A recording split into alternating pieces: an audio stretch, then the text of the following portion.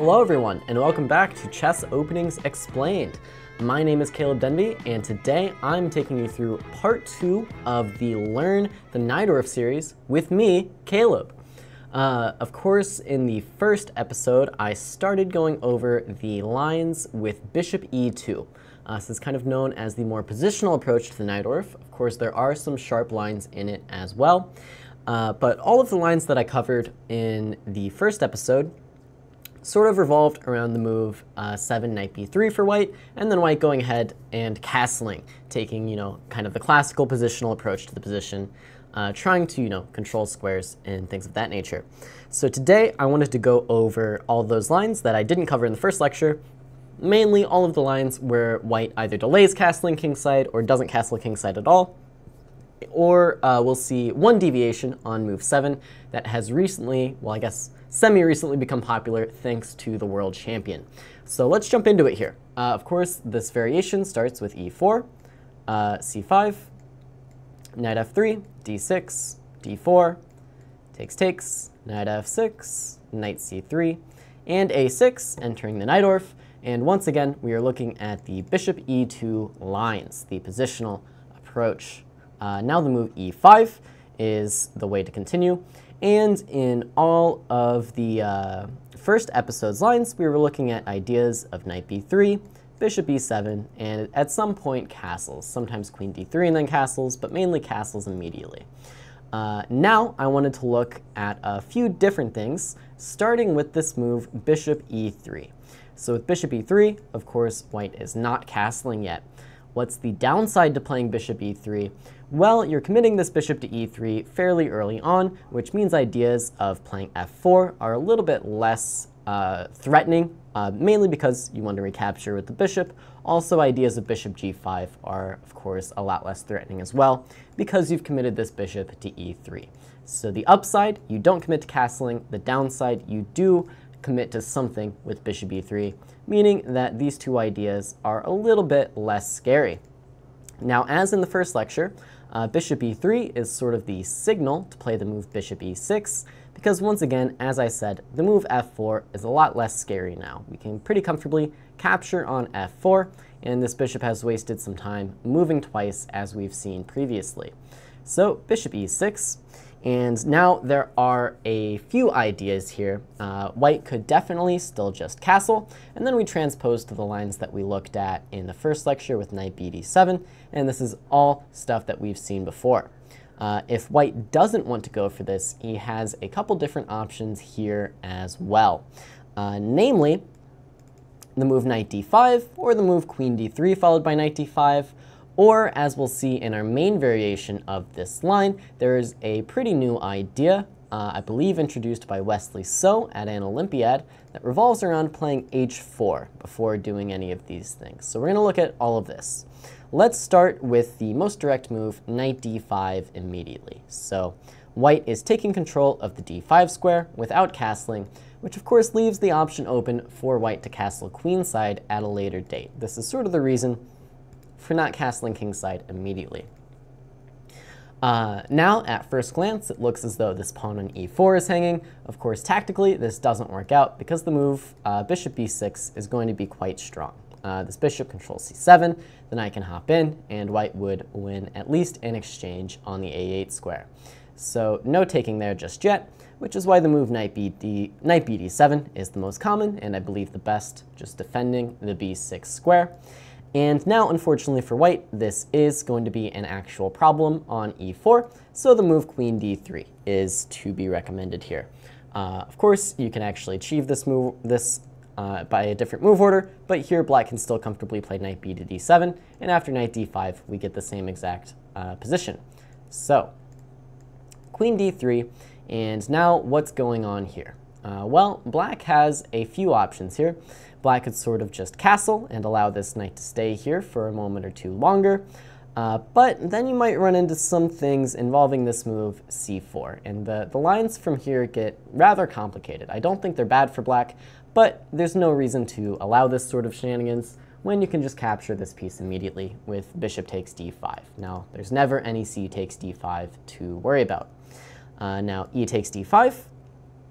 And I think the next move by black is pretty important, just the move rook c8. And with this rook on c8, white is actually going to have some pretty serious difficulties now following through kind of on his promise to castle queen side.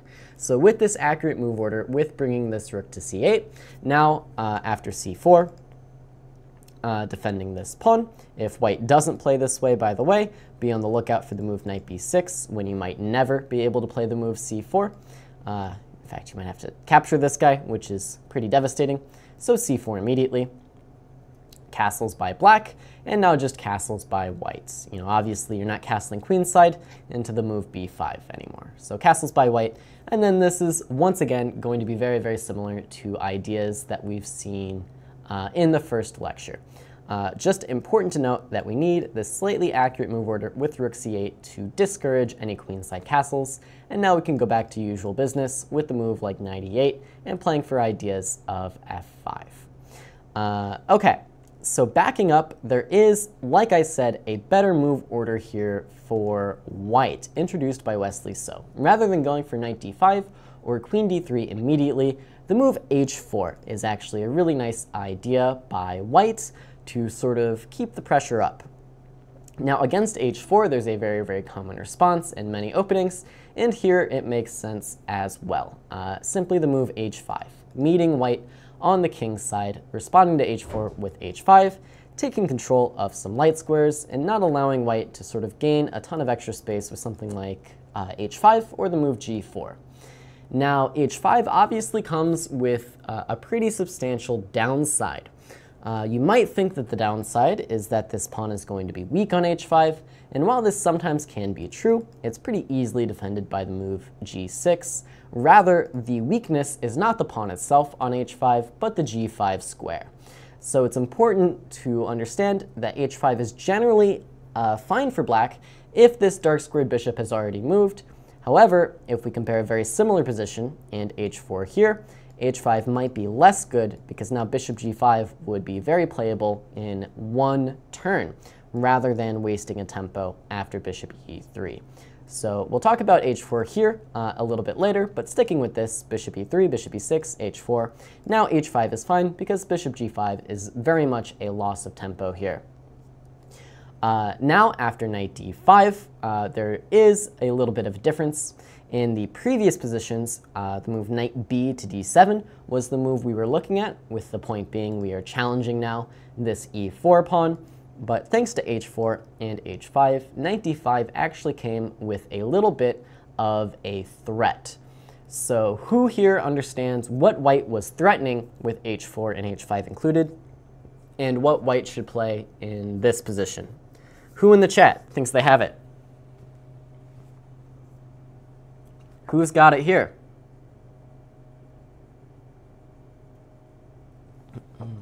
What do we think?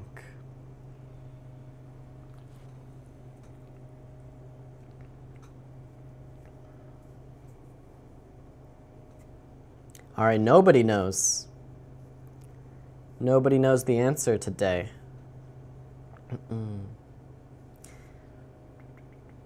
Arda says f4. That's not going to be the idea here, unfortunately. f4, I think, would still run into this move, knight takes e4. And it's all kind of falling apart now for white, actually, with this pawn in h4 turning out to be a weakness in it on its own, I guess.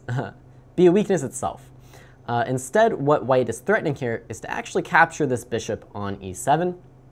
And after queen e7, now the move bishop g5 is going to be rather awkward. Once again, with this pawn on h5, the g5 square is horribly weakened, and now black desperately would like to play the move h6, but it is highly, highly illegal in this case. Note that in the initial line we looked at, knight d5, knight b d7, if white tried something similar here, now the move h6 would be quite strong, and a move like bishop h4 would be met immediately with g5, and all of a sudden it's this pawn on e4 that is going to suffer. But in this other line, it is very much relevant that knight takes e7 and bishop g5 exists in the position. Definitely have to be on the lookout for this idea. So for that reason, we just simply don't give white the chance to capture on the e7 square and play bishop takes d5 first. Now after e takes d5, knight b d7, we have something very, very similar to the lines that we've looked at.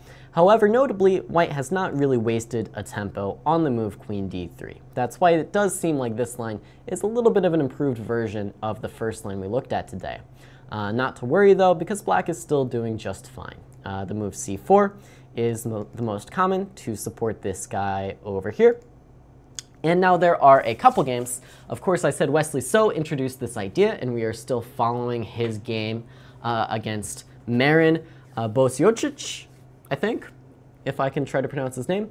And in that game, Marin actually played the move g6. And I think this is a little bit too soft of a move, if I can use that terminology. What do I mean by that? It's a nice solidifying move. It's not a positionally bad move by any means. But it's a little bit slow.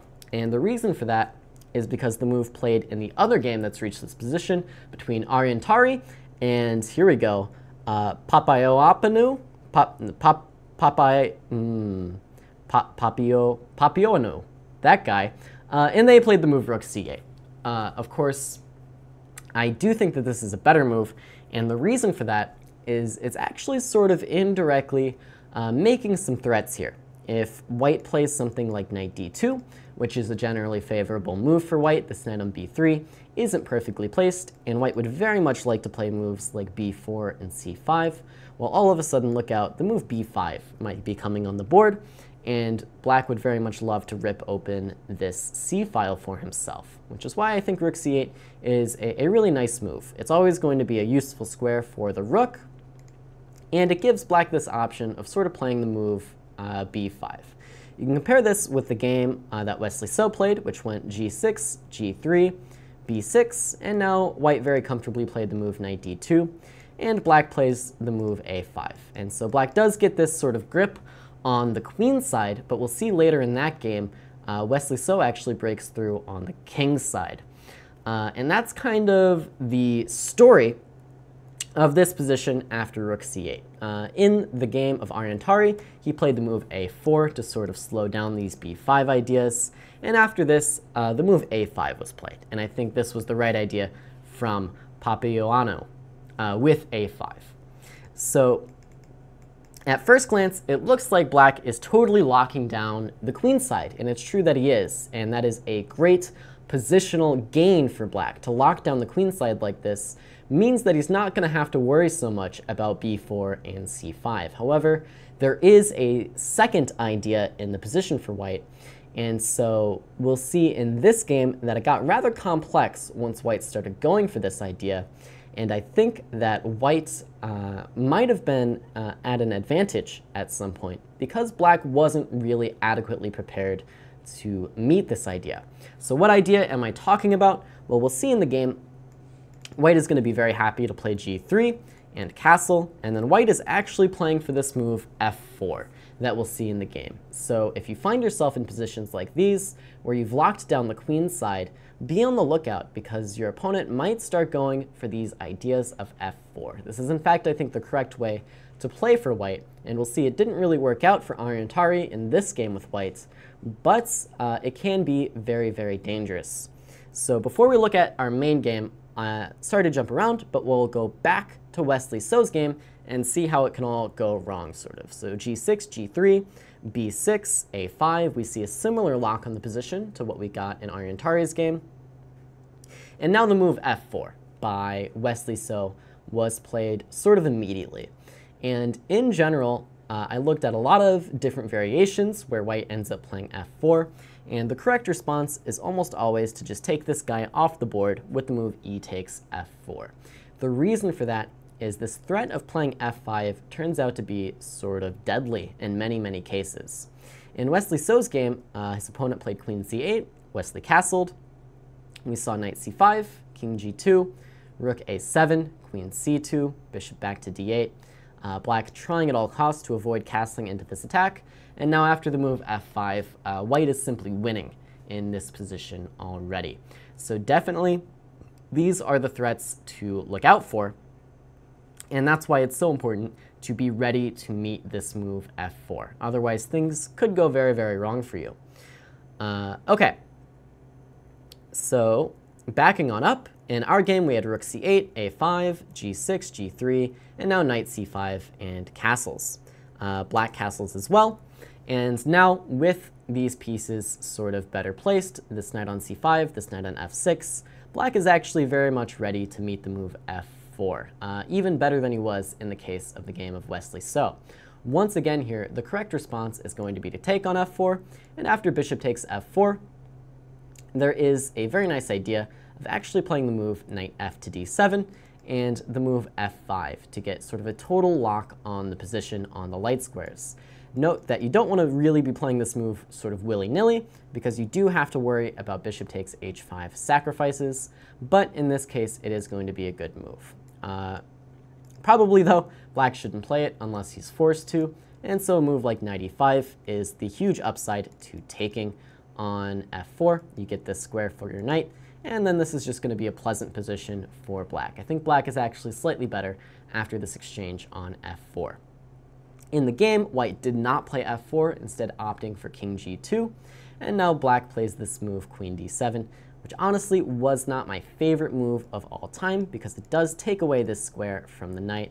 I think something a little bit more sensible would actually be to play the move knight f to d7, and if you play f4, once again, now ef4 is perfectly playable, but the move f5 is probably even a little bit of an improvement, and we get a situation like the one I was describing earlier, where f5 is a useful move to sort of take over on the king's side.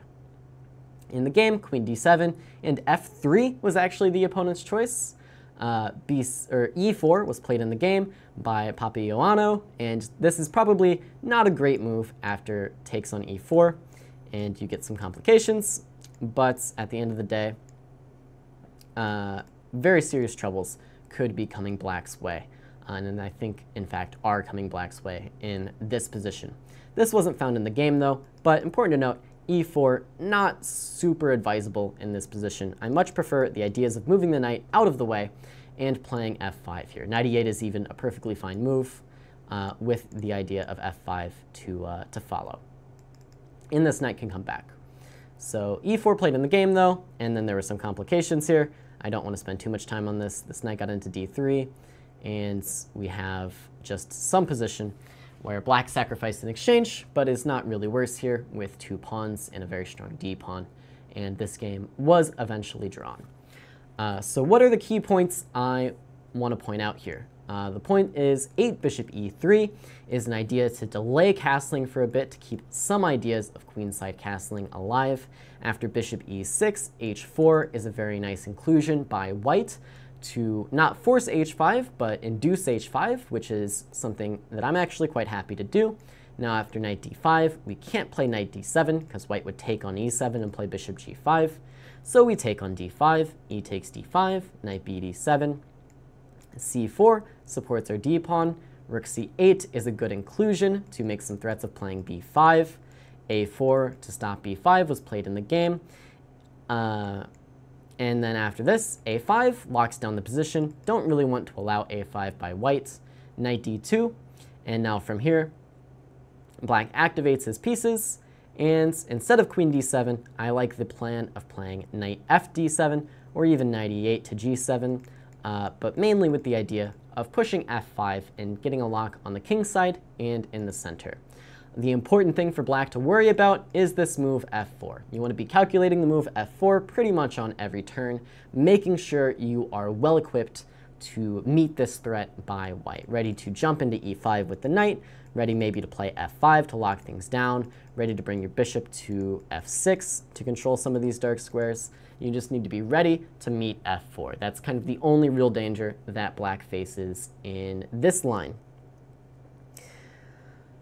Okay, aside from that, I really don't think that white has too many threats in this position, and like I said, given enough time, f5, and black can think about pushing in the center, black can think about activating this bishop on f6, and black's play shouldn't be too difficult to find.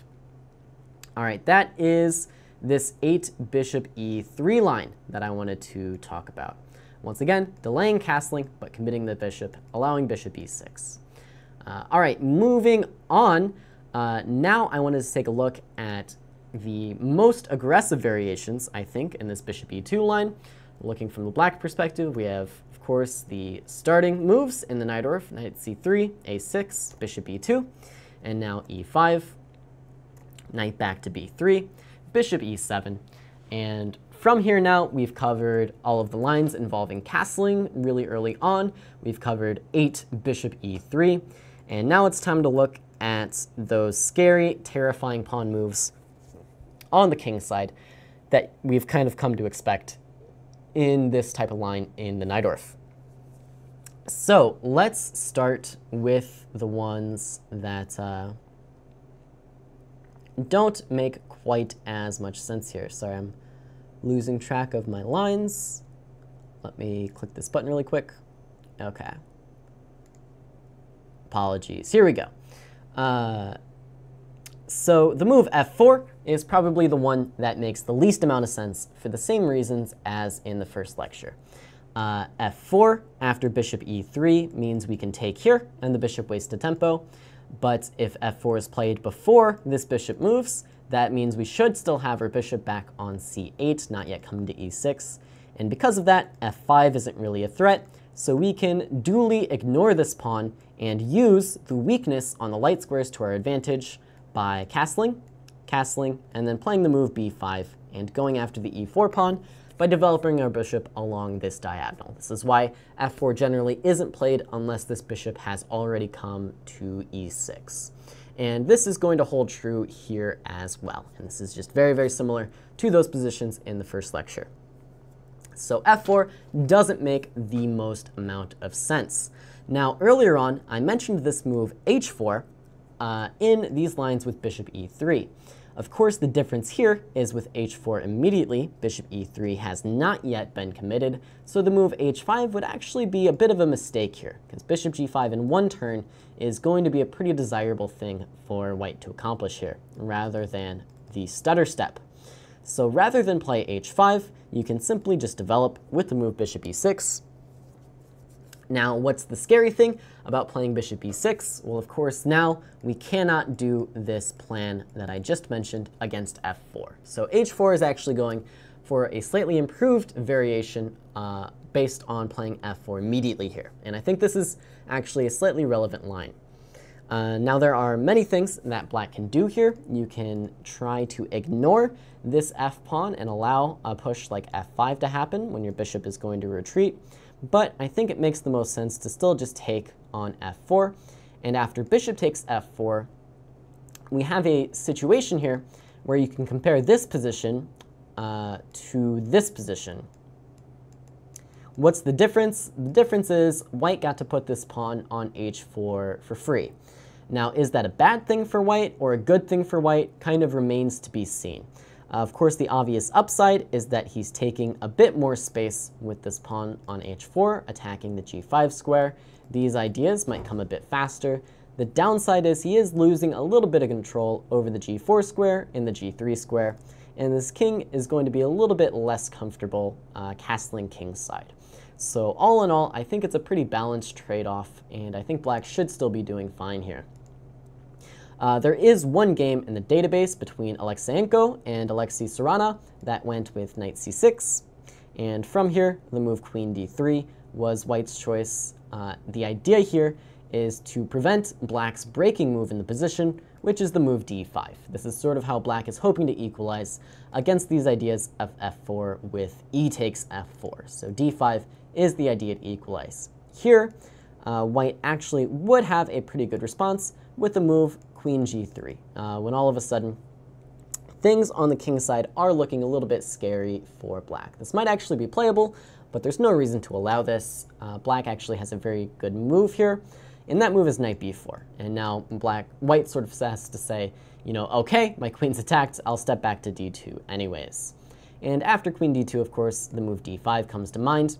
And this game between Alexeyenko and Sarana continued with a3, d4, takes on b4, takes on c3, and now black regains this pawn on e4 and shouldn't ever really be worse. Queen e4, knight f6, rook d1, queen c8, and they played some more moves in this game, but black really was in no danger at all. So that is the move queen to d3.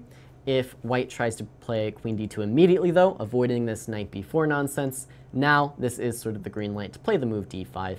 And there's a game in the database here between two slightly lower level players, and that game went with e5.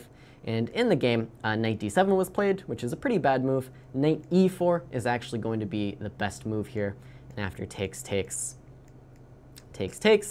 once again, black is just going to have very active bishops. And this is, in fact, going to be a case where maybe white would rather have this pawn back on h2 rather than the h4 square. So like I said, always going to be a trade-off with this h-pawn. Okay. So once again, with h4, we play bishop e6, not h5 in this case. f4 is the natural follow-up, and just simply takes, knight c6, and go for this idea of d5 to equalize, either after knight b4 in the case of queen d3, or just directly in the case of queen to d2. All right, any questions on these aggressive variations for white? Actually, sorry, I forgot to cover the third aggressive variation. So we've looked at f4 immediately, which doesn't make sense. We've looked at h4 followed by f4, which makes a bit of sense, but black can equalize. Now, of course, the move g4 sort of deserves a look as well. This is actually the most common of these three kind of aggressive variations.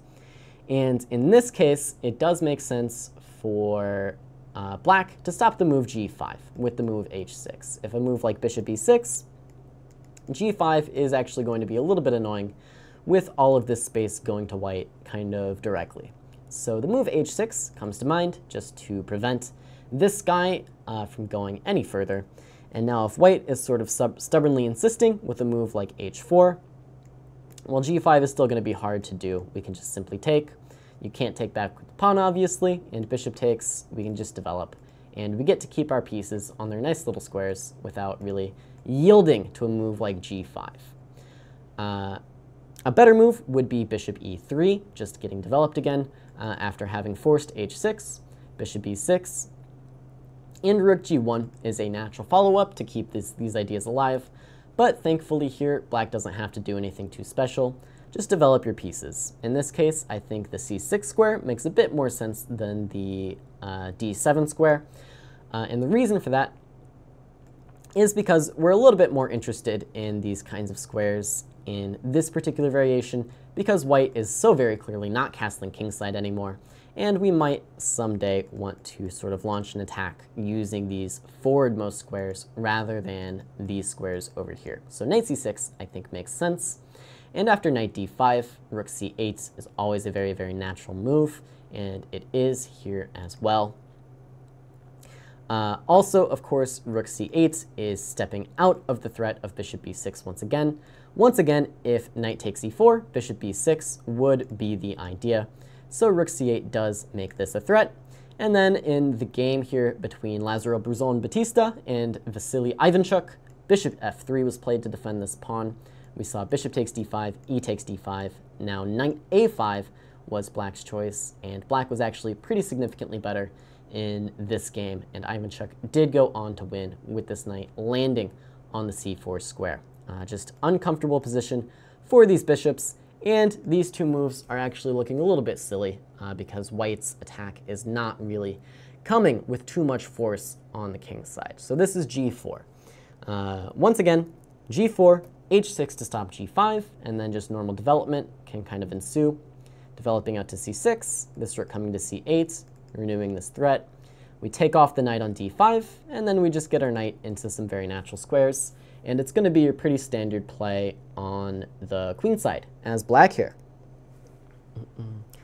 This is basically a freak attack. Yeah, I mean, I think having played the Najdorf in a ton of, just casual blitz games these days, you're going to run into a lot of people like this who just want to play g4 and try to come kill you. And so it is useful, I think, to look at these lines, even if they're not the most common at high levels.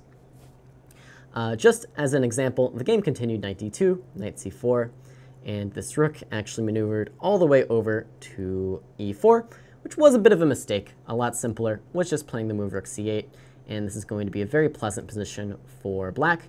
In fact, black may just be winning this pawn sort of by force in a lot of cases. For example, c3, queen a5, and this guy is already very, very difficult to defend. Bishop f3, you run into the move e4. And things are starting to look very, very nasty for white. Just for example, this is not what you want to see on the board if you're playing with the white pieces. Okay, so yeah, rook c8 would have been simpler, and black can just pressure this d5 pawn. Black can play for space on the queen side, and once again, maybe some caution is going to have to be exercised in regards to this g4 pawn, but it's not really amounting to anything. So, any questions on these g4, f4, h4 lines where white sort of just tries to kill you immediately in these Najdorf variations? Yes, good evening to Manny. Any questions? Last call.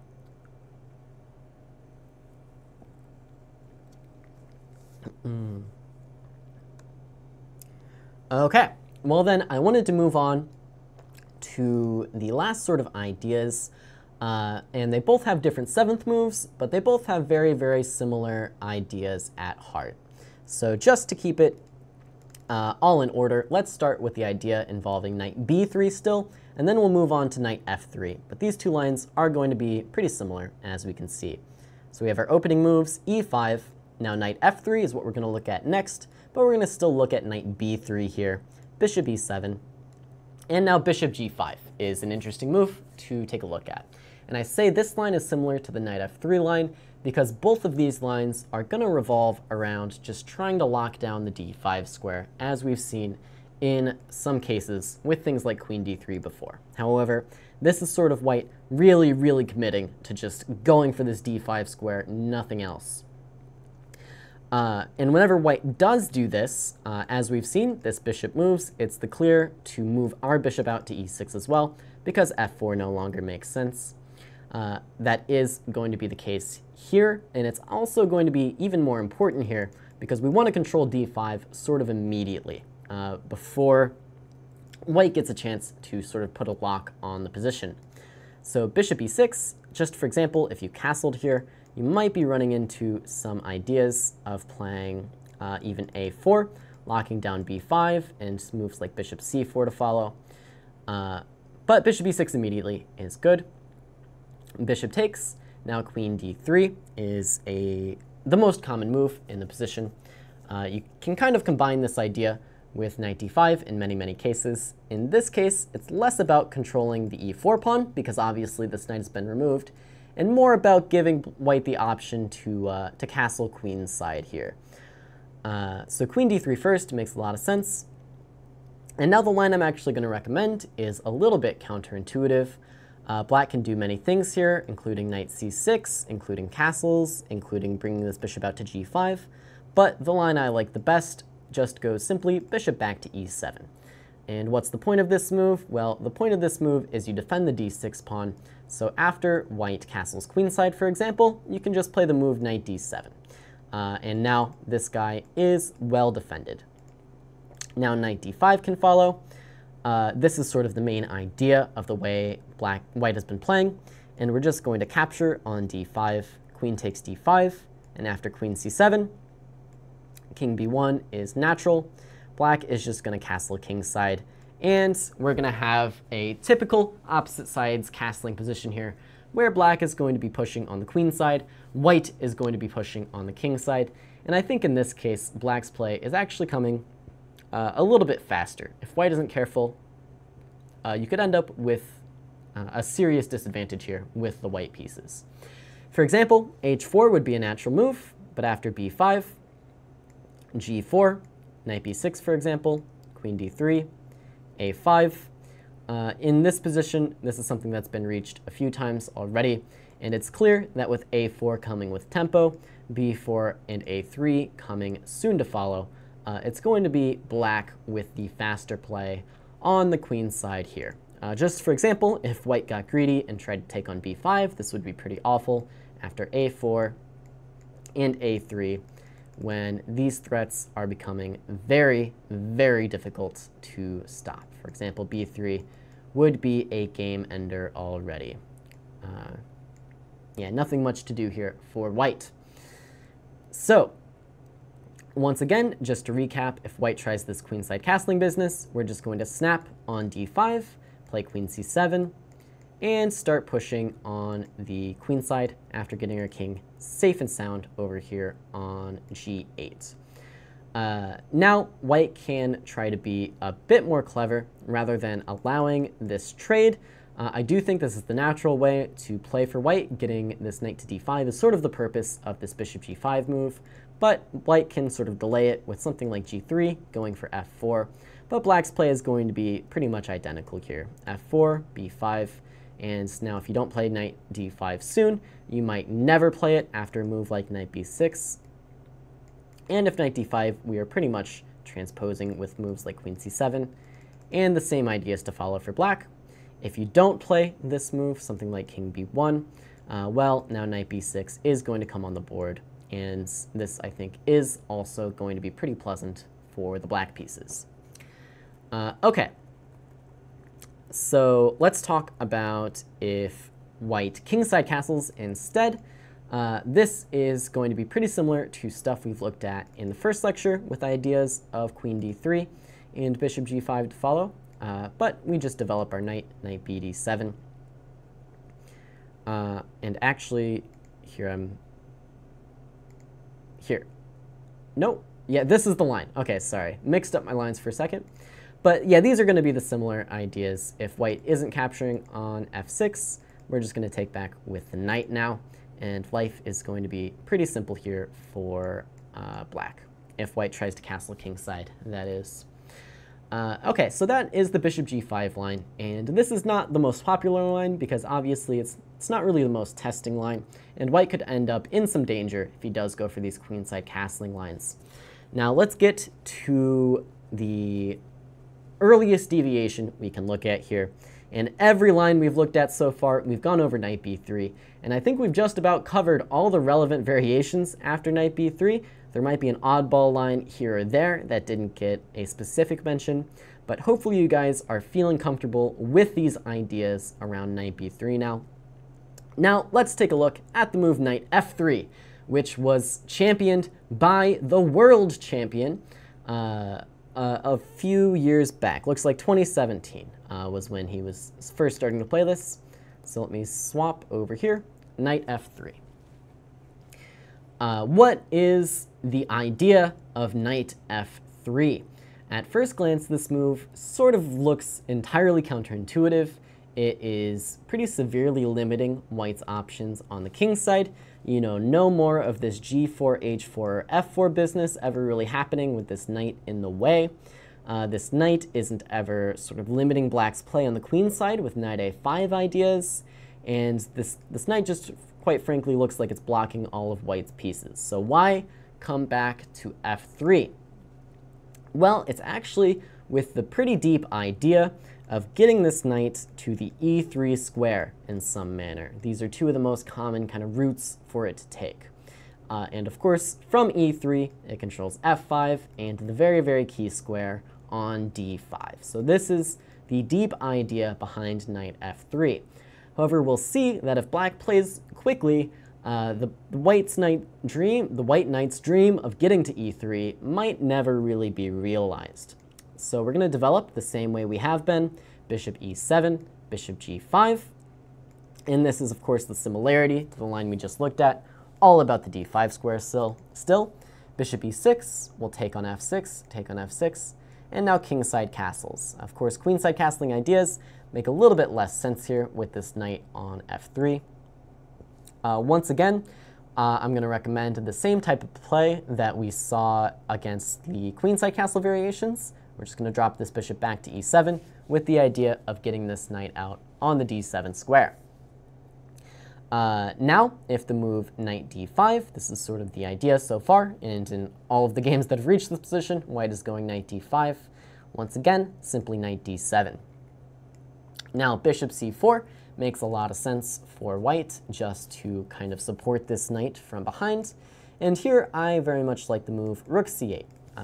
Whenever possible, I think rook c8 is just always a good move. I kind of have yet to see a position where I really wanted to play rook c8, but for some reason it was bad. It just really does seem to be good whenever it looks natural to play it. So rook c8, always going to be a good move. Well, I'm obviously not always, but almost always is a good idea in these positions.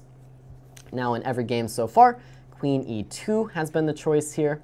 And so far, we're following the likes of Fabiano Caruana against Alexander Grishuk, Etienne Bacrot against Oreshchenko, and Jordan van Foreest against Kokorev, who is a player I'm not totally familiar with. And believe it or not, White has won all 3 of those games. So clearly, we need to be a little bit careful here with Black. You know, this idea is not so superficial that White is not winning any games. Clearly, the players with the white pieces kind of know what they're doing here. So there is sort of a split here in 6 games that have reached this position. The most popular move is this move knight b6, when in every game knight takes b6, queen takes b6, and either bishop b3 or takes on e6 has been played. But I actually prefer the line chosen by, let's see, which game are we following here? By Kokorev, which was the move b5 against Jordan van Foreest. b5 forces this bishop back to b3 directly. If this bishop comes back to d3, I think Black is quite happy to take on d5, so bishop b3. And now rather than trade this knight for this knight, we get to plant this knight up here on the c5 square.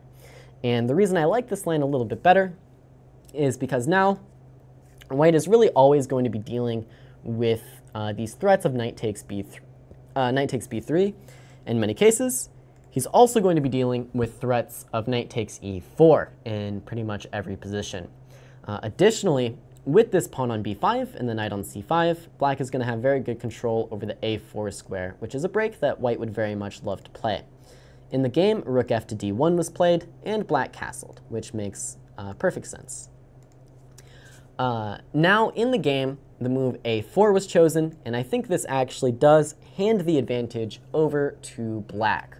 So let's take a look at some of the ideas here for Black. And actually, I want to ask the chat room, what do you think Black should be playing in response to the move a4? What kind of moves are coming to mind here, keeping in mind our ideas with this knight on c5?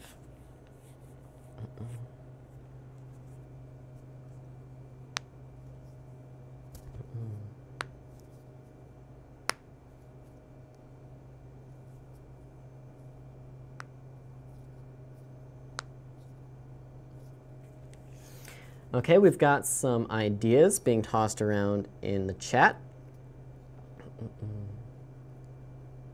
Knight takes b3, b4 has been mentioned. Knight takes b3 followed by b4. Exchange in b4, take the bishop, queen a5. So you guys are on the right track here. There's actually a lot of options available for Black. I think the best one is actually one that you guys have not mentioned so far. Believe it or not. And that thing I want to talk about is trying to win this a4 pawn directly. Or if you're not winning the a4 pawn, forcing some very serious concessions by White. So the move knight takes b3 I don't think is bad. It does force c takes b3.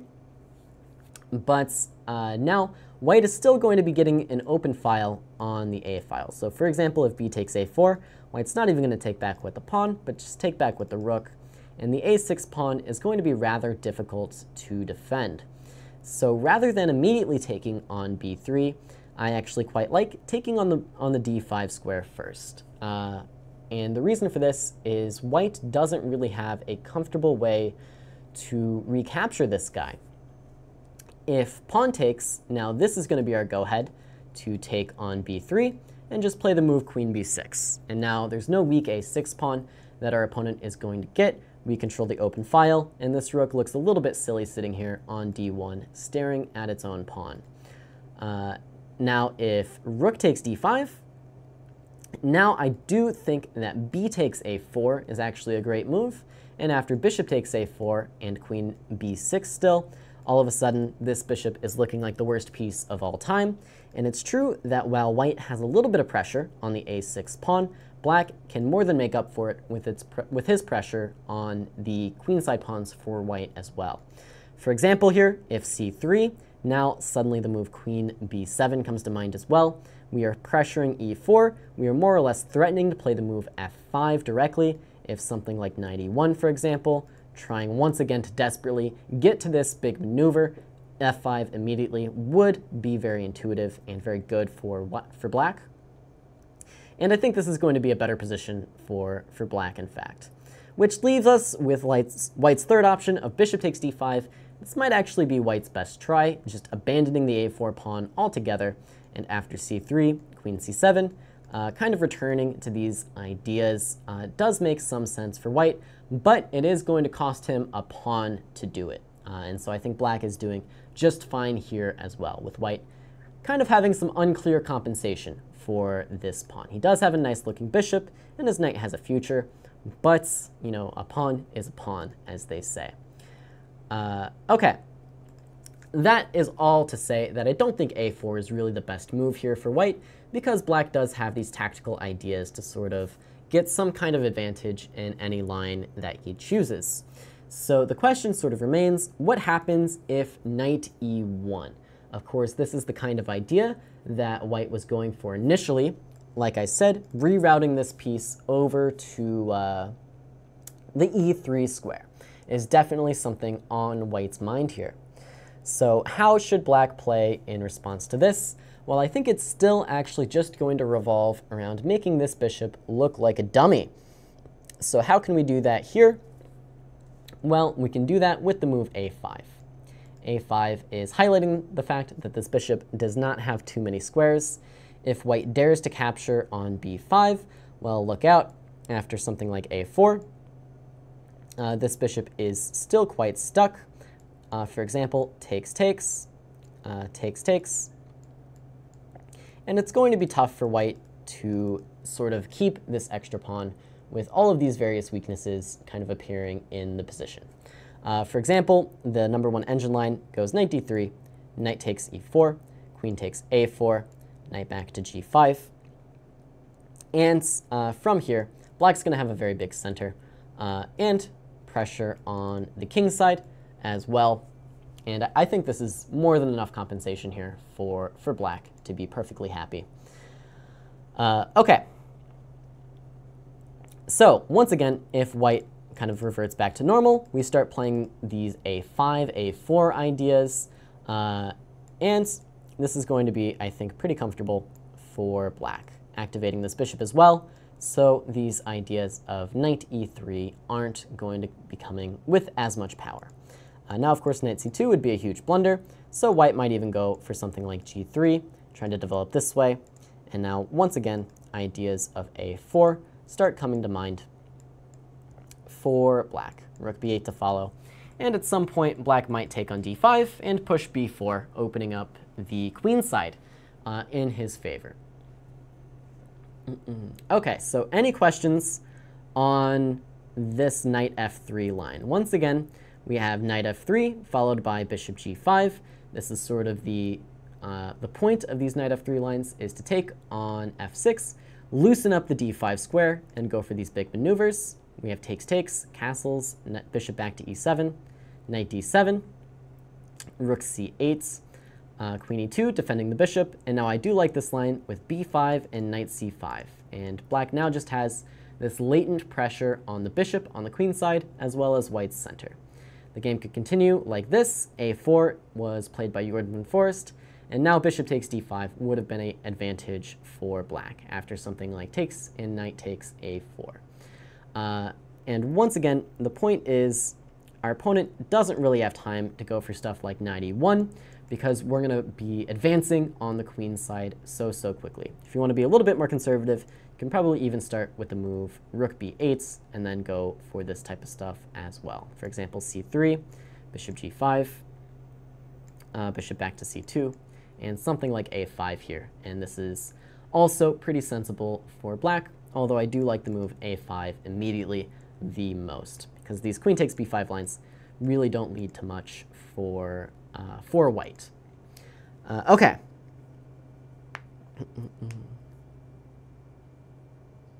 Yeah, d6 guarded by the bishop on e7 is safer than Alcatraz. That is one way to put it for sure. Okay. So that is pretty much all of the lines in the bishop e2 variation that I wanted to cover. So let's review.